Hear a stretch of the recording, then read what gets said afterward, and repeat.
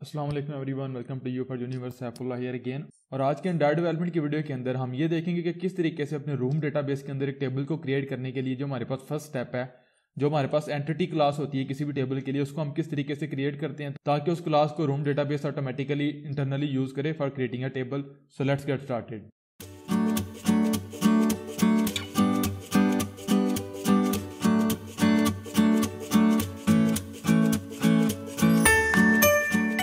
WhatsApp everyone, Saifullah here again with another video on Android development. और Android development के अंदर architectural components के साथ काम करते हुए ये हमारे पास बेसिकली फर्स्ट वीडियो है जिसमें हम बेसिकली पहला जो आर्किटेक्चर कंपोनेंट है रूम उसको यूज करेंगे। तो उसको स्टार्ट करने से पहले अगेन आपको बता दूं, अगर आप लोग मेरी जो नोट टेकिंग प्लेलिस्ट है उसको देख रहे हैं, उसके अंदर उस कोर्स के अंदर इस वीडियो को देख रहे हैं, फिर तो नो प्रॉब्लम, आप लोगों ने पीछे काफी वीडियोस देखी होंगी जिसमें हमने अपना यूआई जो है वो डिजाइन किया है। लेकिन अगर आप सिर्फ और सिर्फ मेरी आर्किटेक्चरल कंपोनेंट्स वाली प्लेलिस्ट देख रहे हैं, ट्यूटोरियल सीरीज देख रहे हैं, तो उसमें फिर मैं कुछ वीडियोस को स्किप करूंगा। तो मैं थोड़ा सा आपको बता देता हूं हमने कुछ वीडियोस के अंदर क्या किया। सबसे पहले हमारे पास यहाँ पे मेन एक्टिविटी है, यहाँ पे रिसाइकलर व्यू है, यहाँ पे फ्लोटिंग एक्शन बटन है। एप्लीकेशन को मैं रन करके भी आपको दिखा देता हूँ। राइट नाउ हमारे पास सैंपल डेटा हमारे रिसाइकलर व्यू के अंदर शो हो रहा है। हम जैसे ही यहाँ पे आप देख सकते हैं डेमो डेटा, राइट नाउ हमारे पास डमी डेटा है। क्लिक करते हैं हम जैसे भी प्लस के बटन के ऊपर, तो हम बेसिकली एक न्यू एक्टिविटी के ऊपर जाते हैं जो कि हमारी एडिटर एक्टिविटी है। और ये राइट नाउ हमारे पास एक एंड्रॉइड स्टूडियो के अंदर बिल्ड इन टेम्पलेट है जिसको स्क्रोलिंग एक्टिविटी कहते हैं, वो यूज कर रही है। यहाँ पे कोलैप्सिंग टूल बार है, इसको बेसिकली हम यूज करेंगे न्यू नोड क्रिएट करने के लिए और न्यू नोड कोई एग्जिस्टिंग नोड एडिट करने के लिए। मैं इसके ऊपर बैक क्लिक करता हूँ तो मैं आ जाता हूँ अपनी होम स्क्रीन के ऊपर। तो ये राइट नाउ हमारे पास अभी तक एक्टिविटी है, अभी तक मेरी एप्लीकेशन है। यहाँ पे अगर जाएं तो जावा के अंदर मॉडल है हमारे पास, नोट एंटिटी की क्लास हमने क्रिएट की हुई है। ये क्लास सिंपल हमारे पास पोजो क्लास है जो हमारी डेटाबेस के अंदर या मेमोरी में एक नोड को रिप्रेजेंट करेगी। आईडी है नोड की, डेट है और टेक्स्ट है। और राइट नो यहाँ पे गेटर सेटर्स हैं हमारे पास, कंस्ट्रक्टर्स हैं। और फिर हमारे पास यहाँ पे यूटिल्स के पैकेज के अंदर एक सैंपल डेटा प्रोवाइडर है जो सिंपल सैंपल डमी डेटा हमें प्रोवाइड करती है। ये डेटा बेसिकली हम यूज करेंगे डेटाबेस में जब भी हम डमी डेटा इंसर्ट करना चाहेंगे उसके लिए। और यहाँ पे बेसिकली मैंने एक मेथड क्रिएट किया हुआ है स्टैटिक टाइप का गेट डेट। ये बेसिकली एक डेट रिटर्न करता है क्योंकि जब भी हम किसी नोड को सेव करेंगे तो उसकी डेट भी हमें चाहिए। तो डेट को सेव करने के लिए यहाँ पे मैंने एक मेथड क्रिएट किया हुआ है। ये मेथड सिर्फ और सिर्फ जो हम यूज करेंगे डमी डेटा, इसके लिए मैंने क्रिएट किया हुआ है। तो मैंने जॉर्जियन कैलेंडर का एक ऑब्जेक्ट क्रिएट किया हुआ है कैलेंडर के साथ मैंने ऐड किया हुआ है कि कैलेंडर डॉट ऐड, और इसमें मैं कोई वैल्यू ऐड करना चाहता हूँ। वो बेसिकली मेरे पास कौन सी वैल्यू ऐड करना चाहता हूँ, पहले तो यह कि मैं बताऊंगा मिली सेकंड्स के अंदर मैं ऐड करना चाहता हूँ।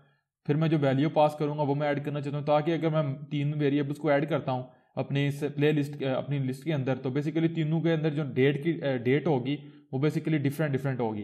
तो यहाँ पे मैं आपने देखा मैं स्टैटिक मेथड अगेन क्रिएट कर रहा हूँ। लिस्ट बेसिकली रिटर्न कर रहा है नोट एंटिटी की गेट सिंपल डेटा।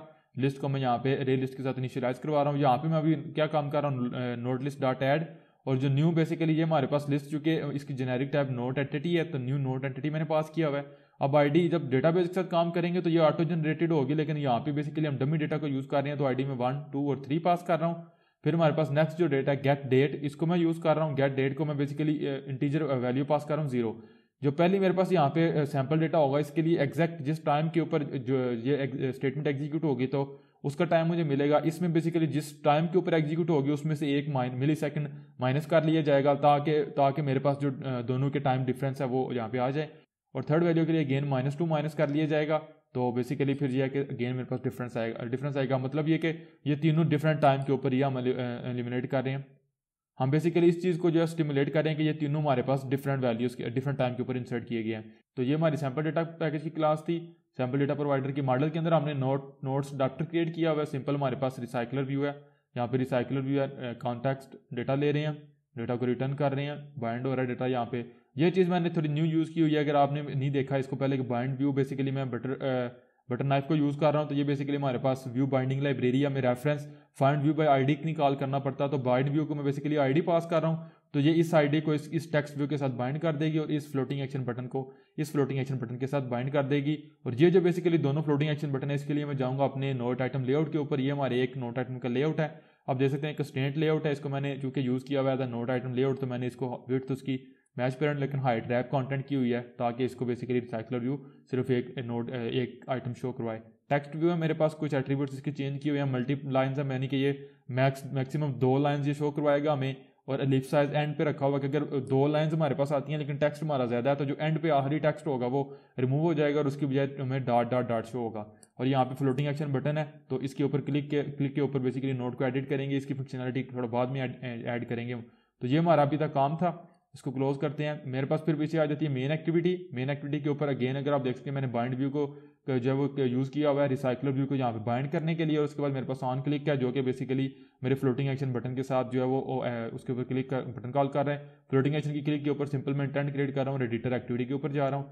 यहाँ पे मेरे पास बेसिकली बटन नाइफ को बाइंड करने के लिए हमने इसको कॉन्टेक्स्ट देना होता है, तो वो मैंने पास किया हुआ है। यहाँ पे मेरे पास मेथड है इनिट रिसाइकलर व्यू, इसके ऊपर अगर हम जाएं तो आप देख सकते हैं बेसिकली रिसाइकलर व्यू के साथ मैं हैज़ फिक्स साइज कॉल कर रहा हूँ, ताकि मेरे पास मैं इसको ये बता रहा हूँ कि जो मेरे पास आइटम्स होंगे उनका साइज हाइट विड्थ फिक्स होगी, हर एक की अलग हाइट विड्थ मेजर करने की जरूरत नहीं। लीनियर लेआउट मैनेजर सेट कर रहे हैं, फिर मेरे पास मैं सैम्पल डेटा ले रहा हूँ और उसको यहाँ पे अडाप्टर के थ्रू शो करवा रहा हूँ। तो राइट नो इतना काम है। तो इस वीडियो में जो पहला हमारे पास आर्किटेक्चरल कंपोनेंट्स है जो कि बेसिकली हमारे पास रूम डेटाबेस है, उसके साथ काम स्टार्ट करेंगे। तो रूम डेटाबेस के साथ काम स्टार्ट करने के लिए सबसे पहले हमें एक एंटिटी क्लास क्रिएट करनी पड़ती है। कोई भी जिस तरीके से हम SQLite के साथ काम करते हैं उस तरीके से जो हमारे पास मेन डेटाबेस में जो टेबल हमारे पास होता है उसको रिप्रेजेंट करते हैं एंटिटी क्लास से। लेकिन चूंकि रूम हमारे पास एक इंटरफेस, अगर आप लोगों ने मेरी प्लेलिस्ट देखी हुई है रेट्रोफिट के ऊपर, अगर आपने नहीं देखी हुई तो उसका लिंक मैं यहाँ पे ऊपर आपको दे दूंगा, कार्ड भी नजर आएगा, डिस्क्रिप्शन में भी लिंक दे दूंगा। तो अगर आपने वो देखी होगी तो आपको पता होगा कि हम सिर्फ वहाँ पे method signature data access objects को जो है वो जनरेट करते हैं, रूम ऑटोमेटिकली उनकी इंप्लीमेंटेशन क्रिएट कर लेगा। सेम है यहाँ पे भी हम करेंगे। तो सबसे पहले ये है कि रूम को बेसिकली स्टार्ट करने के लिए कोई एंटिटी पोजो क्लास होती है हमारे पास, उसको बेसिकली यूज़ किया जाता है।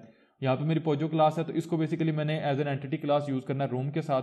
तो किसी भी पोजो क्लास को as an entity class in room use करने के लिए सबसे पहले हमें उस क्लास के ऊपर एनोटेशन देनी पड़ती है, उस यूज़ करेंगे एंटिटी एनोटेशन। आपने देखा android.art.persistent.room से हमारे पास एनोटेशन एंटिटी, और इसको बेसिकली ऑप्शनल जो है वो आप टेबल नेम वैल्यू पास कर सकते हैं। अगर आप इसको जो टेबल नेम देंगे, फॉर एग्जाम्पल मैं यहाँ पे दे देता हूँ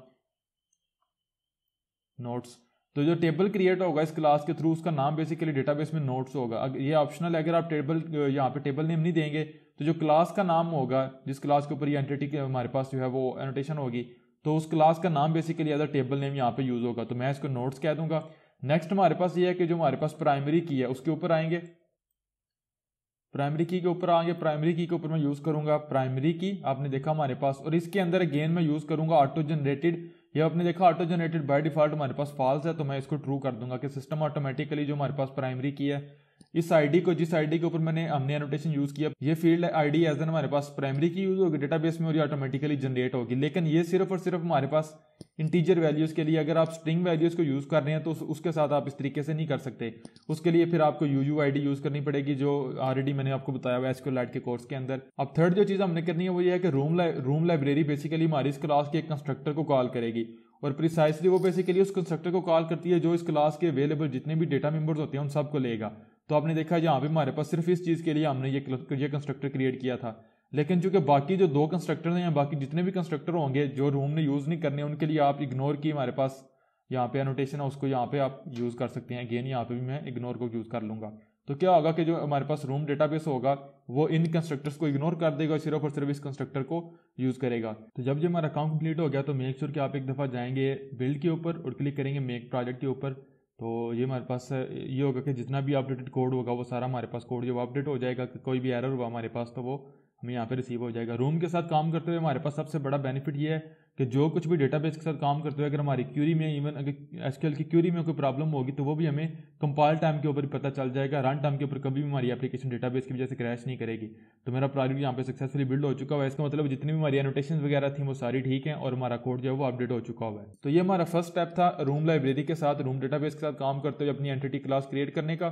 तो वीडियो थोड़ी सी लंबी हो गई है तो मैं वीडियो को स्टॉप करता हूँ, क्योंकि आगे जो हमने काम करना है वो मोस्ट इंपॉर्टेंट है, इसलिए उसको एक सेपरेट वीडियो में रखेंगे, डिटेल में उसको कवर करेंगे। कि उसमें दो चीज़ें हम करेंगे। पहले ये कि किस तरीके से डेटा एक्सेस ऑब्जेक्ट को क्रिएट करते हैं, तो उस वीडियो के बाद फिर मैं आपको बताऊंगा कि एक्चुअल डेटाबेस किस तरीके से हमने डिफाइन करना है यूजिंग रूम लाइब्रेरी। तो वीडियो को स्टॉप करता हूँ यहाँ पे। आई नो कि जो हमारा मेन टॉपिक था वो हमने थोड़ा सा कवर किया, लेकिन आप लोगों को प्रोजेक्ट कवर भी मैंने देना था। अगर आप सिर्फ और सिर्फ मेरी एंड्रॉइड आर्किटेक्चरल कंपोनेंट्स की वीडियो देख रहे हैं तो उसके लिए फिर ये है कि मैंने कुछ वीडियो स्किप की है उस प्लेलिस्ट के अंदर। तो अगर आप मेरी पूरी प्लेलिस्ट देखना चाहते हैं किस तरीके से हमने नोट टेकिंग एप्लीकेशन क्रिएट करनी है, तो उसमें स्टेप बाय स्टेप हमने देखा हुआ है किस तरीके से हमने ग्राफिक्स वगैरह भी हमने क्रिएट किए हैं। तो वो सारा कुछ लिंक जो है डिस्क्रिप्शन में आपको दे दूंगा, आप वहाँ से चेक कर सकते हैं। तो वीडियो को स्टॉप करता हूँ, इंशाल्लाह मिलता हूँ आप तुमसे नेक्स्ट वीडियो में। तो वीडियो को लाइक कीजिएगा, सब्सक्राइब कीजिएगा, कोई भी क्वेश्चन हो ask me any time in the comments and I will see you guys in the next video. तब तक के लिए अल्लाह हाफिज़ एंड टेक केयर।